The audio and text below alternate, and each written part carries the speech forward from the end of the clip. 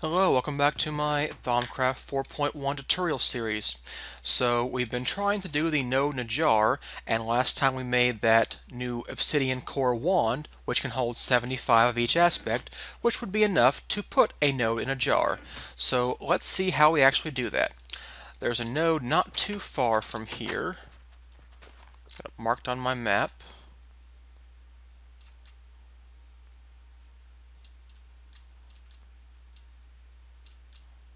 So I don't think it's too far from here. Farther than I thought it was.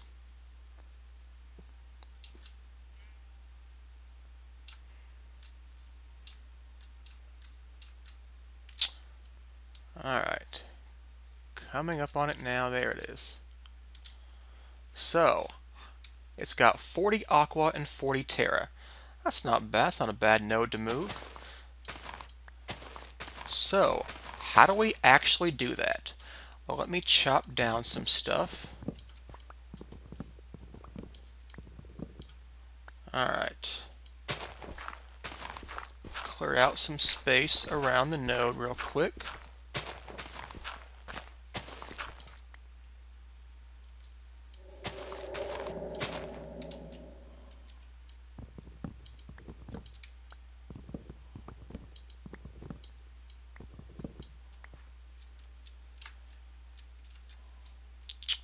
Okay, so if you look into our Thaumanomicon, we go to Node in a Jar on the Basic Information tab. We see it's glass on the bottom. Actually, you can probably see that at all, but it is glass on the bottom, glass in the center surrounding the node, glass on top, and then slabs at the top. So let's see if we can make that kind of a construct. So here's the node. Okay, here's the node right on top. So there's the center. 1, 2, 3, 1, 2, 3, 1, 2, 3.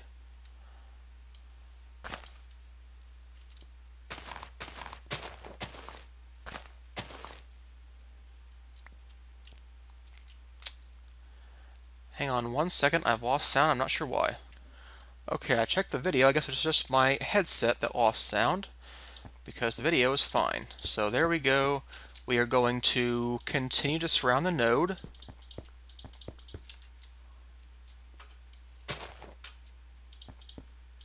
And on top, we're going to put slabs. Any kind of slab should work. Basically, we're making a giant jar around the node. So now we take our wand, and I don't have that obsidian wand. I didn't want to go around and charge it, so I cheated in a thaumium wand, which has 100 of each aspect. It's already charged. It's like the gold banded greatwood wands I've been putting in there whenever I need it. So here we go. Right click, it shrinks it down and makes node in a jar. What do you do with that? You break it. Perfect. That node is now in the jar, and we can go back to the base. I'll meet you there. Okay, I wanted to show you something. I made a change to the farm. I put a piece of glass over the water, and the reason is that there was a piece of cotton that had dropped in the water, and my harvest golem was freaking out about how to get it. He does not seem to be able to pick up things that are in the water. He knew it was there. He'd run around and run around and run around, but he couldn't pathfind his way to the cotton that was in that water. So I put a piece of glass over there. The water's still there. He's got a place to stand now, so he can eye the entire farm. So I think that's how we can solve the problem of the straw golems being range limited. And I planted netherwort. Accordingly, well, that's not grown, so, but I think it should be able to harvest netherwort too. So we'll find out in a little while. But that's not what we came back here for. We came back for this node. So you take your jar, you put it down somewhere, and you left click, right click, shift left click. Do you break it? Okay, I should probably read. Let's read the Thaumanomicon and find out what we do with these things. While trapped, the node is kept suspended and will not regenerate V, nor can V be drawn from it. I knew that. Clicking on it with a wand. Okay. There we go. So, there it is. A wand that I can tap into now. A node I can tap into now. And we have successfully moved the node back to our base where it can be useful. There we go. We've got some more Terra now. Not enough. It'll regenerate. Okay, so that's how you move a node. Let me go check into what else we're going to do this episode. I'll be right back. Okay, so I think we're going to make this wand recharge pedestal. It's a way of recharging your wands, and it's very helpful to put in your base after you've trapped some nodes. So, I've got that researched now, and it was in the Thaumaturgy tab, right by the wand focus, and we have a new wand focus, by the way, warding, but we're not going to get into that yet. The wand recharge pedestal. It's an arcane infusion recipe. We need 10 aurum, 10 permutatio, and 10 praecantatio. It's kind of expensive. It needs some diamonds. We need a pedestal. That's why we're going to use that 10th pedestal we built. The gold ingot, and a primal charm. A primal charm is back in Artiface. It's one of the first researches you can get. In fact, you already have it by default. Under basic artifacing, it tells you how to make a primal charm. It's just Salus Mundus with all 6 kinds of shards, 2 ingots, and a ton of aspect. Looks like a full iron wand, 25 of each. So let's get that first. Shard 1, 2, 3, 4, 5, 6. We need gold. Need gold ingots. I feel there was something else. Ah yes, Salus Mundus. Okay. Gold on the side, Salus Mundus in the middle. I hope it doesn't matter which way the shards go. But of course it does. Air, fire, earth. That was not earth, was it? Air, fire, aqua. Air, fire, aqua. There we go. And there we go, a primal charm. So, since I'm remembering, I'll scan this. There we go, lots of nice research points. Alright, back to our Thaumaturgy tab, to our wand recharge pedestal.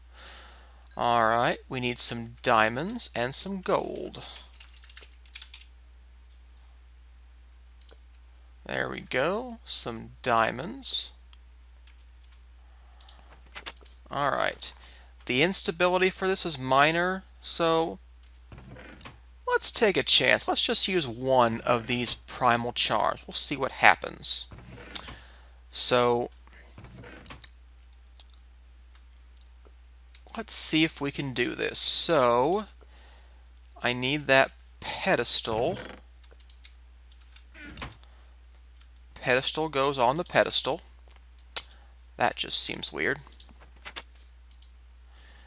Alright, diamonds on either side. Now, when it shows you just 2 things like this, you want to make sure, if you have it laid out like I do, that you put them on opposite edges like that. That will help you avoid instability. Don't think it's perfect, but it's helpful. Alright, so primal charm on one end, and gold on the other. And there we go. There's the laid out pattern we're going to need for the crafting. What about our aspects? We need 10 aurum, 10 permutatio, and 10 praecontatio. Well, we got praecontatio from earth shards before, so let's go dump a bunch of earth shards in the crucible. Sorry, the arcane.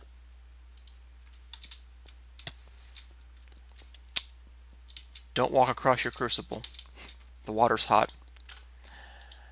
Okay, let's see here. 16's probably enough for this. And let's see here. Let's open up praecontatio, so it'll pull that. And I hope that means it'll pull all the way back. I should have opened up the praecontatio first. In fact, we're probably...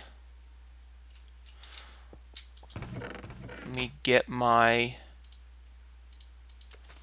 tool and check this. Pulling for praecontatio. It's got one praecontatio. And the praecontatio went in there. So it looks like we're good. All the praecontatio seems to be gone. Perfect. So now we need to open up the vitreous and close the praecontatio. Get me an empty hand. My keyboard is being funny. Okay, here's vitreous, which I'm going to open. And I'm going to close praecontatio. And that should draw our vitreous in there. I hope. It's pulling for vitreous, pulling for vitreous. And our vitreous appears to be gone. Alright, I think I'm getting the hang of this. Alright, so I need to open up Terra and close vitreous. And then we should start pulling for Terra. Yep, we are. And the Terra starts draining. Perfect. There we go. Let me figure out what's going to help us with the other two things we need. So that got us the praecontatio we needed. We need permutatio and aurum. 10 and 15 for aurum and permutatio. So back into our Thaumonomicon. Not that. Aspects of magic. Where do you get aurum from? That's a problem. Aurum seems to only exist in those ethereal essence things. Well, I hope you like wisp hunting.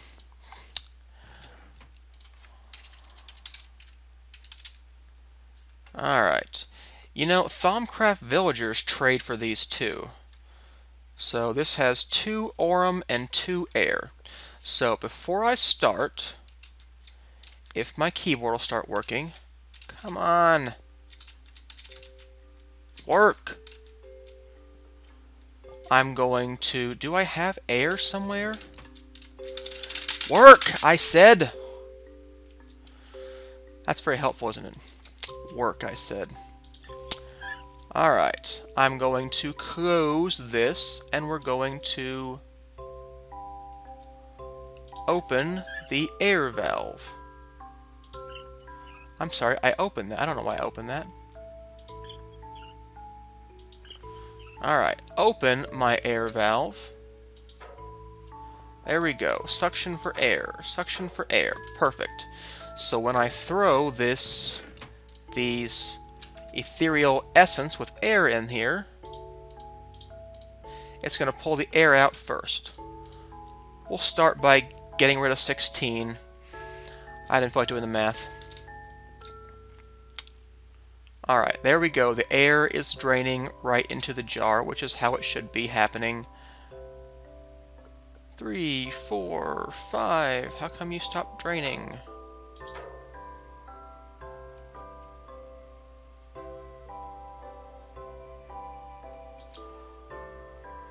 I guess we're burning them faster than we're draining them.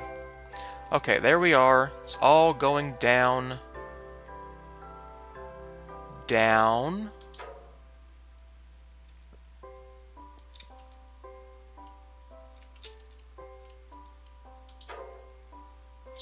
pulling for air.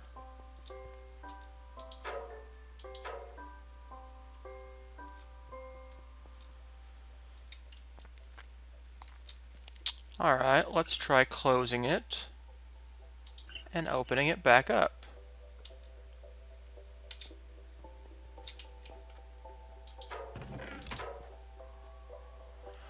Okay, I'm not going to do this on camera. Be right back once I fix this. Okay, here's my problem. The Terra valve is open. Close that, and the air should... There we go, it flows right in there. These pipes are a little bit irritating, I gotta tell you. Alright, closing the air.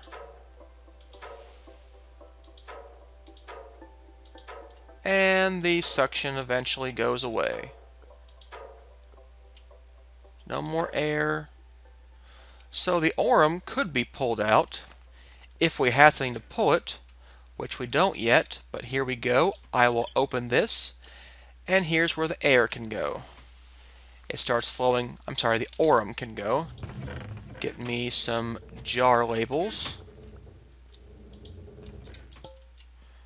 Label that as Aurum. And 32, there we go. Alright. And that should close off everything we had from the aspects. So, what else did we need? We needed permutatio. So what has permutatio? Aspects of magic. Permutatio is in quicksilver, cinnabar, copper, shimmerleaf, and iron wand caps. And cotton and barley seeds. That's interesting.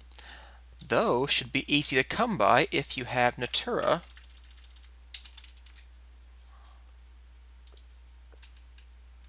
Yep, there's herba and permutatio in there. So I'm going to open this valve to give one of them here. Do we have an herba jar already? Looks like we don't. So in the beginning, these two aspects are probably going to fight over which one gets in there. But that's okay. I'm just going to do it all because the whole stack, because we should be able to get these down in a minute. Alright, so what ended up happening? Here is the permutatio. And we should be able to close that now and open up the second one and get the herba and label that, and then we can check our system. So this has one permutatio, this has one herba. So we're going to close that, we're going to open this.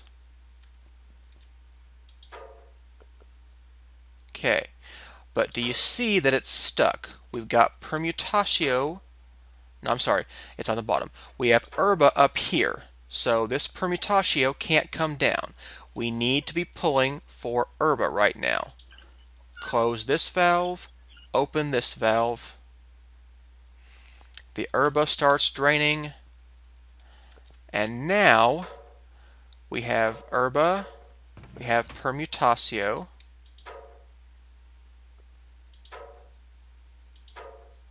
We're pulling for herba.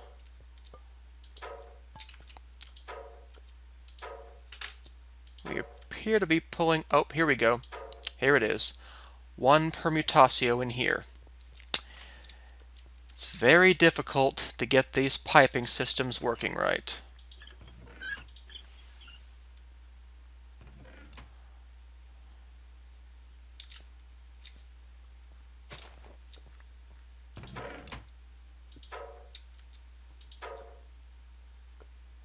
Okay, so right now it's pulling for permutatio, but we've got an herba blocking it. Oh, I gotta get golems in here. Alright, so I'm just gonna break that.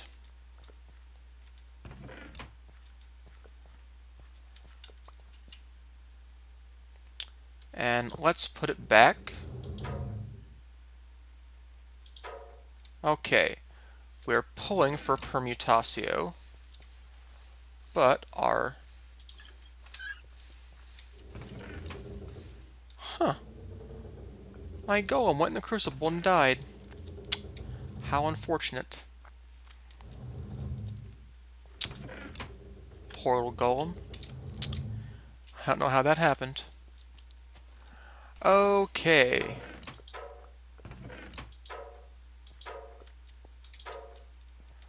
Now we should be able to...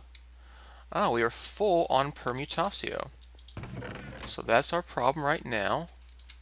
Get some files going.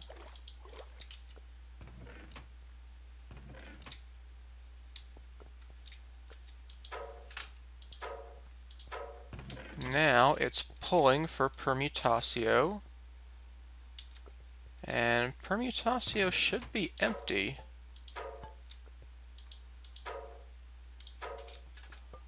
Alright. So let's close our permutatio valve and open our herba valve.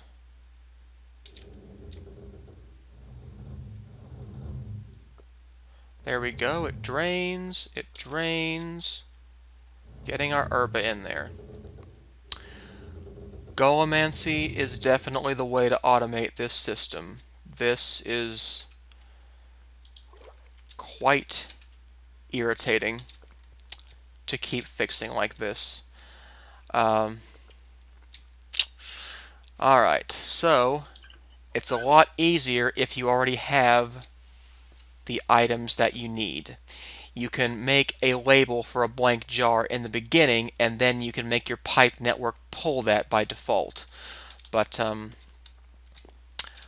that's okay. We'll look into golems in a minute. I can't believe my golem got killed there. I don't know what happened with that. Did I push him into the niter or something? That's so weird. Okay, where were we? Oh yeah, we were gonna build an arcane charging wand station thing. It's probably not what it's called. Thaumaturgy, there we go. A wand recharge pedestal, for which we needed 10 aurum, 15 permutatio, and 15 praecantatio. Got plenty of praecantatio, plenty of aurum, and plenty of permutatio now. So, there we go. We should be able to do this. Take my wand and start the process. Here we go. Let's draw on the aurum. Let's draw on the praecantatio. Drawing the permutatio.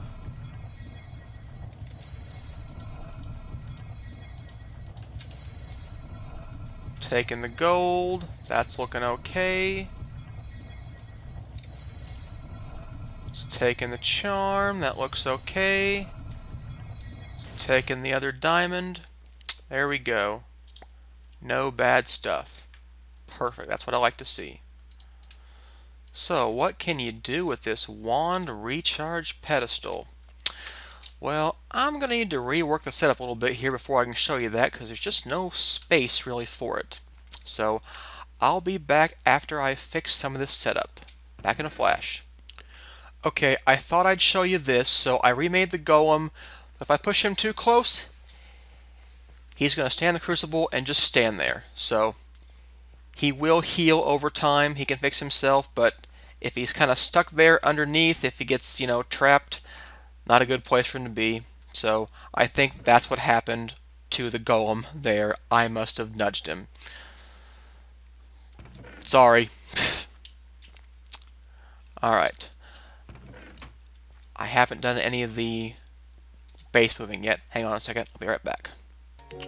We're short on time, but I want to show you one more thing about the Wand of Equal Trade.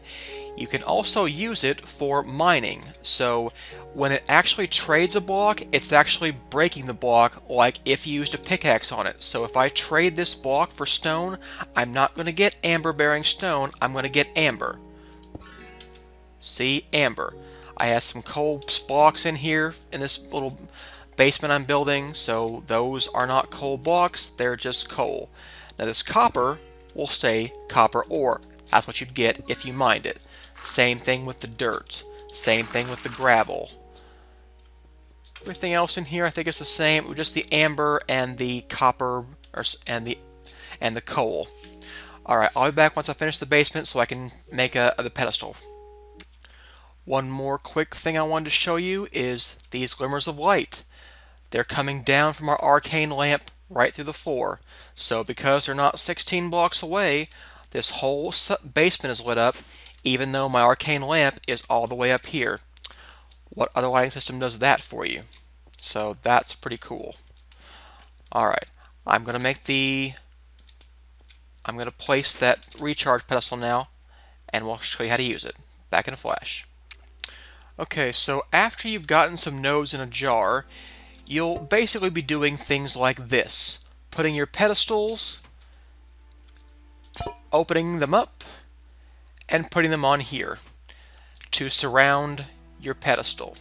So let me take my empty wand, put it on the pedestal, and it's just going to sit here and charge automatically from the nodes. As long as you don't put an iron-capped wooden wand there, it will never drain your nodes entirely. And we can see it's filling up with aqua right now. It should go to its max and then keep going with all the nodes. So you want to try to get a node, at least one for every aspect. The more you have, or the more of each kind, the faster it'll recharge. But this is a nice way to recharge your wand without having to run around. You get node in a jar, you start charging them, you take the nodes back to your base, and you build one of these things. So let's see here. Okay, I was wondering what was going to happen when it ran out of fire. And the answer is, it just stops until it regenerates. It should continue once it finds more Ordo and Terra. Sorry, and Ignis. But right-click the pedestal to get your wand back, and we can let it recharge.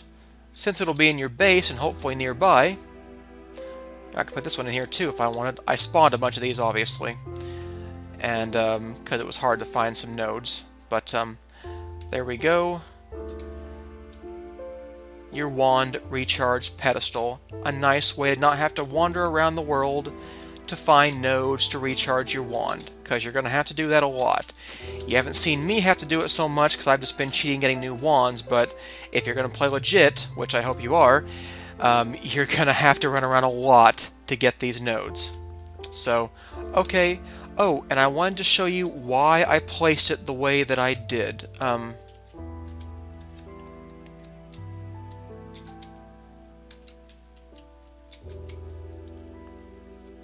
Not understanding why I can't go down.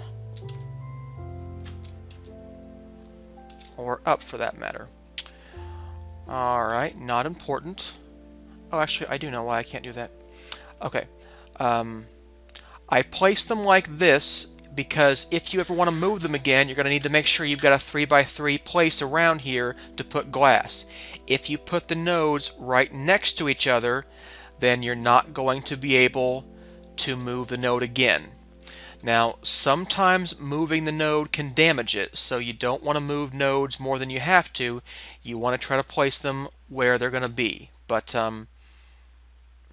eventually it should be okay. So that's why I placed things the way I did.